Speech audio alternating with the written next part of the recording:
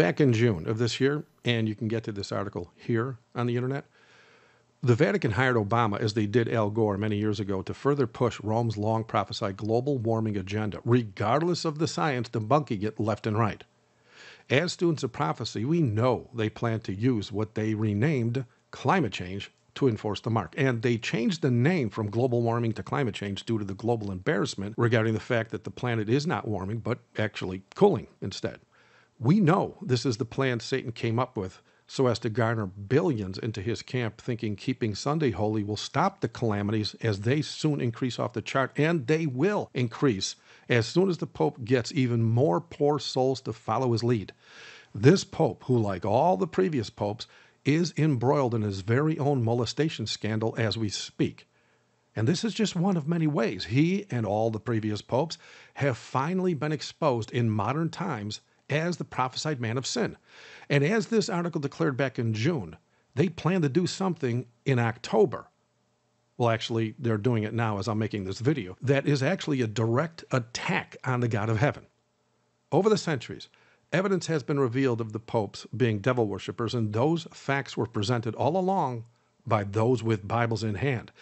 But now we are in the very last days when Satan no longer bothers to hide his bold agenda because he knows his time is short.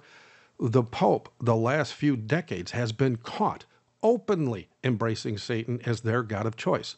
I mean, everything from declaring Jesus is weak and Satan is strong in writing and on video, to building the Vatican audience hall in a way that visibly honors Satan as the God of Roman Catholicism. And so one can expect this man will do all he can to anger the God of heaven. Notice what the prophet Jeremiah exposed in his day regarding the plans and actions of the pagans in his day, all the way up to the popes in our day. When speaking of the evil practices of those embracing paganism, we see in Jeremiah 7:18 that the children gather wood, and the fathers kindle the fire, and the women knead their dough to make cakes to the Queen of Heaven, and to pour out drink offerings unto other gods, that they may provoke me to anger. And yes, now that we are in the last days, this so-called Queen of Heaven has been exposed before all that understand basic Bible doctrine as well as prophecy.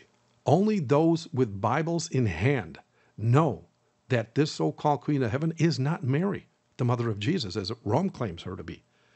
We now have rock-hard evidence it's actually a demon claiming to be Mary. All one needs to do is take what this demon says in those many apparitions, and you will find none of it can be verified in Scripture as being Christian in nature. In fact, it always ends up being the exact opposite, doctrinally speaking. Now, with all that said, notice what this article says here. The Pope commanded his people to do this in October all around the world so as to further push the climate change agenda towards a global acceptance wherein his mark can eventually be enforced. This article here states, Catholics in more than 40 countries across the world will unite this Sunday to fight the forces of evil prowling the earth and the church by praying the Rosary.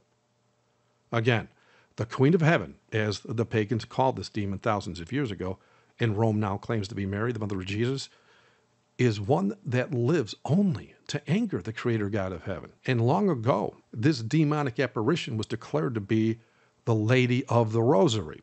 Compile that with her blasphemous title as Queen of Heaven, and you have one very angry demon doing all he can to anger God.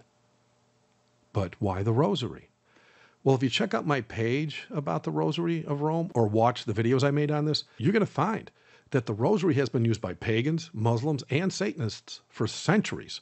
And now Roman Catholics are about to use it all around the world without realizing this act will anger the God they hope to appeal to.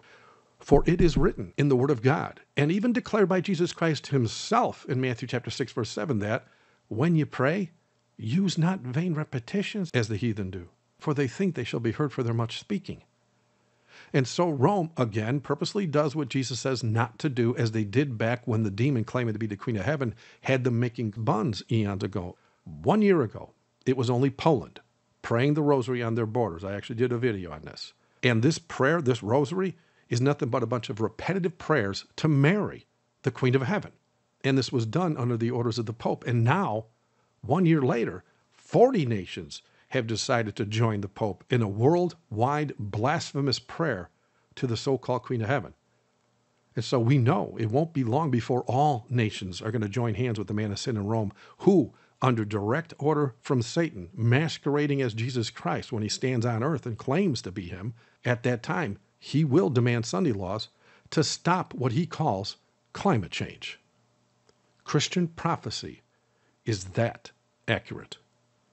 Thank you for watching. God bless.